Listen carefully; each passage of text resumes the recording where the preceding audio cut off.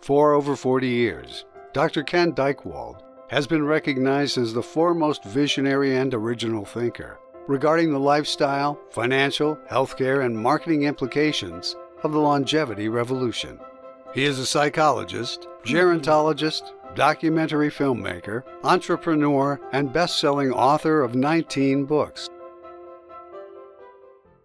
I'm going to invite you to take all the things you currently think about these subjects and just kind of put them to the side for a little while and allow me to kind of tell you a slightly different version of the story as it occurs to me. Now, look with me here at this chart of the average life expectancy over the past 1,000 years. And what I'm continually struck by is that up until around the 20th century, most people didn't live very long lives. That living to 30 or 40 or 50 was considered a standard accomplishment. Now, there were some people who lived to 70 or 80 or 90, but they were very few. And so the life expectancy soared during the 20th century, up to, by the year 2020, 78.5. By the way, unfortunately, during these last few years of COVID, it has backtracked a bit to 77 on average. But there are many geroscientists who now tell us that because of impending breakthroughs, some of which I'm going to mention in a few minutes, half of all the kids born this year may very well live past their 100th birthday. And there will be some of you watching this call who are participating in various fields of science who may live to see your 150th birthday. Now, this is a chart of the average life expectancy at birth, not over the past 1,000 years, but over the past 100,000 years. Medical anthropologists now tell us that throughout 99% of human history, the average life expectancy at birth was under 18. So what I want to say to you is that while we're tracking all sorts of other changes in the world, this longevity revolution has never happened before. Everything about it is new. Everything. Have we designed our automobiles to accommodate the needs and response times of 80-year-olds? Have we designed our public lighting for the eyes of 70-year-olds? Have we designed our medical system for chronic degenerative diseases of people in their later years? Is our media reflective of the fact that we're living longer and longer lives, or is it still youth-driven? So we're in the midst of an extraordinary change, the arrival of longevity, something that was sought for thousands and thousands and thousands of years, and we may not be done yet with the breakthroughs that we're going to see. This may surprise you, but 2/3 of all the people who have ever lived past 65 in the entire history of the world are alive today. You know, Otto von Bismarck picked 65 to be the marker of old age in Germany in the 1880s, when the life expectancy in Europe and the Americas was only 45. So what should old be today? And is the number 65 obsolete? I was taken 20 years ago when John Glenn announced he was going to go back up into space at 77. In fact, I was asked by CNN if I would provide some commentary on this very extraordinary moment in kind of aging history. So I watched his first few interviews, and a lot of the young reporters were kind of poking at him. You know, don't you think you're a little old for this? And shouldn't you be puttering around the house? And what if you have to go to the potty? And what if your head blows up? And it was clear that they were not okay with the idea of a 77-year-old astronaut. But Glenn turned to these young reporters and he said, hey, just because I'll be 77 doesn't mean I still don't have dreams. What Glenn was suggesting is that if you're in your 70s, you might have new dreams. Maybe you want to learn to play the piano. Maybe you want to start a church. Maybe you want to be an astronaut.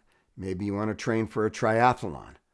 But longevity is not simply a matter of people living longer, but it's also the psychology of maturity, that what we're seeing is kind of an awakening of the possibilities of life in one's later years.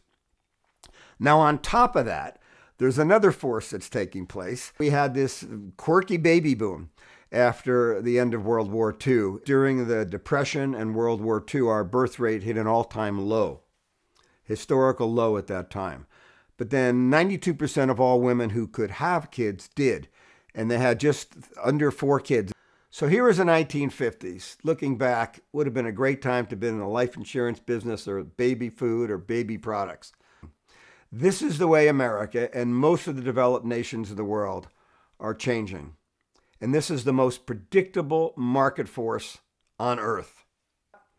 We've got to match health span to lifespan. Let me explain what I mean by this. If we think of life expectancy in terms of the average number of years that people are living, and the potential now is believed to be around 120, but due to breakthroughs I'm going to mention shortly, it could elevate higher than that.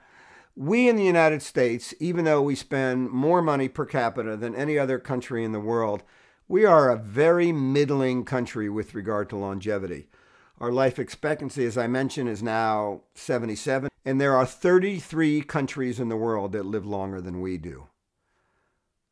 But possibly even more important, our health spans are not very high in this country. So what we've got is a situation where we're living a certain number of years, but we're having a long period of time in which we're aching, we're ill, we're experiencing cognitive decline, we can't walk, we're breaking bones, we're breathing with difficulty, our hearts are not working well. We have not created a wellness-oriented longevity. And that's a big mistake. So what happens as we age? We have more and more problems. So how do we envision healthy longevity?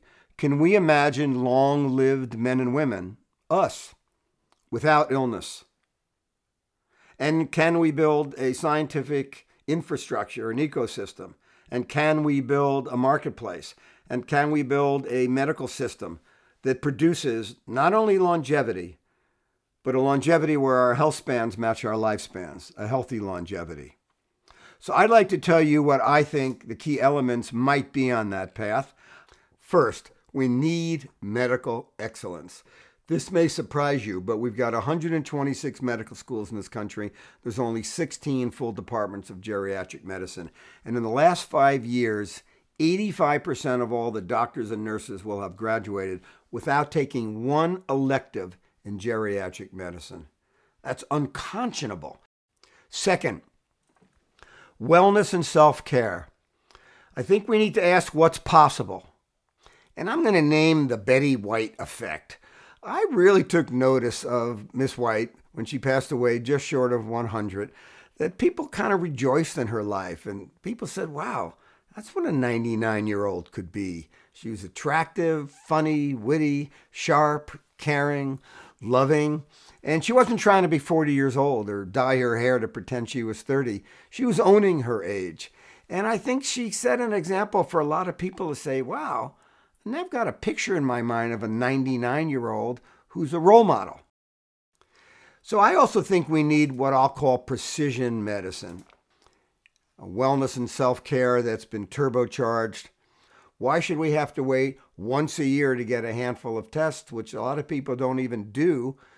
Why don't we know more about how to guide our health in a positive direction? And the model for that, I'd say, struck me a few years ago when Waze became popular. And I thought, this is amazing. Thanks to AI and GPS, you can decide you want to go somewhere.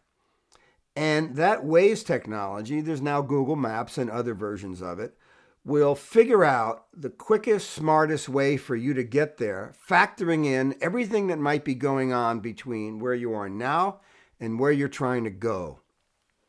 I think we could all benefit from a health Waze.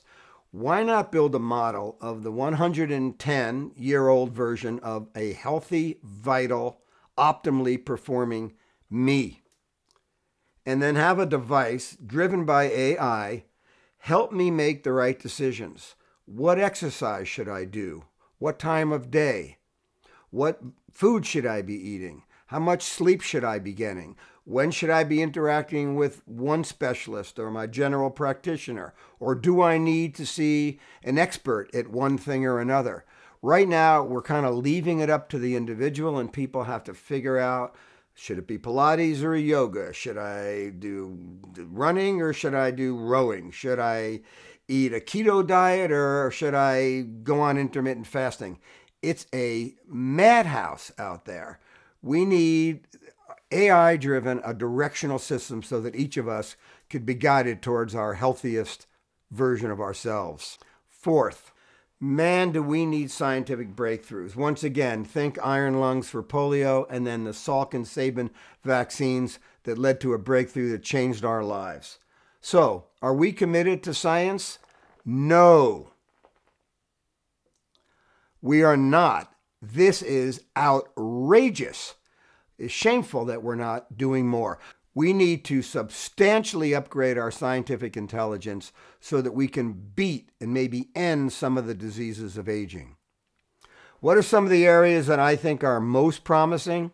First of all, a universe of what's now being called geroscience has risen up in the last decade, where there are now medications. For example, metformin is being talked about regularly, and about 35 other drugs that are believed to have a favorable effect on the aging process and therefore strengthen the body's immune system so that the diseases of aging won't occur. And by the way, I will tell you that the billionaires among our population are identifying breakthrough drugs in geroscience, whether it's in Dubai, the Bahamas, Singapore. Where can they go to find their own fountains of youth? But where I sit, we need to make these breakthroughs available for everyone. What else? I think we're beginning to see what will be a crisper future. The possibility of rewriting in an exponential way some of our genetic codes so that we can write cancer out of our future, so that we can write AFib out of our future, so that we can eliminate Alzheimer's from the human experience.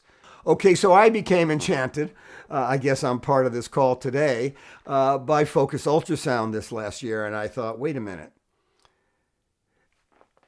Building on the MRI infrastructure, you can aim targeted sound beams to the size of a cell or smaller and eliminate diseased tissue without damaging anything adjacent. It felt to me like a Star Trek episode. So a little bit about it for those of you that are unfamiliar. What's the principle? Multiple intersecting beams of ultrasound, focused accurately to the submillimeter level. The beams pass through the body without damaging tissue, and this can have a profound effect at the targeted point of convergence. And focused ultrasound, since it emerged on the scene decades ago, in the last several years, is now being clinically tested for things like prostate cancer, breast cancer, Alzheimer's, fibroid tissue, Parkinson's. Another dimension of this, the use of what they refer to as microbubbles, which are tiny bubbles, smaller than a blood cell. What's the idea of that? Well, if you can infuse the body with microbubbles and then target the ultrasound beams to the exact locations so that the payload is released, you can conceivably cure diseases without damaging and toxifying all the adjacent tissue in the entire body. Here's an example. Here's a gentleman with an essential tremor about to get a focused ultrasound treatment. This is the way he draws. This is the way his brain looks. He's awake. There's no incisions, no chemotherapy, no radiation, no blood clots, no brain damage. And this is what the man looks like after the treatments. I would have to tell you that as focused ultrasound progresses, and there's 59 manufacturers right now, I think the leading one, Insightec, many people from Insightec in Israel are on this call. If this progresses, it will render much of what we've gotten used to as chemotherapy, radiation, and surgery as barbaric techniques of the past.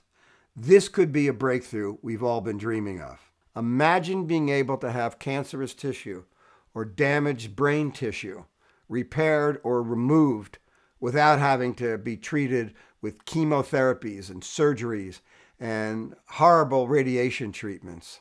So where are we?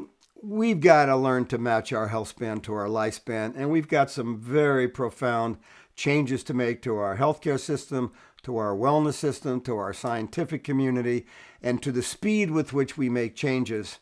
So the time has come for a new era of health and healthcare. I'd like to see healthy longevity for everyone.